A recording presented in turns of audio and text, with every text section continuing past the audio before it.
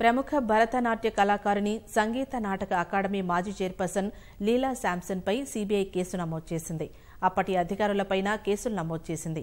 Chennai Kalakshetra foundation ఆధ్వర్యంలోని కూతుంబలం auditorium ఆధునీకరణ పనులను నిబంధనలకు విరుద్ధంగా ఓ కన్సల్టెంట్ సంస్థకు కాంట్రాక్ట్ ఇచ్చారన్న సాంస్కృతిక మంత్రిత్వ శాఖకు చెందిన చీఫ్ విజిలెన్స్ అధికారి ఫిర్యాదు మేరకు సీబీఐ కేసు నమోదు చేసింది.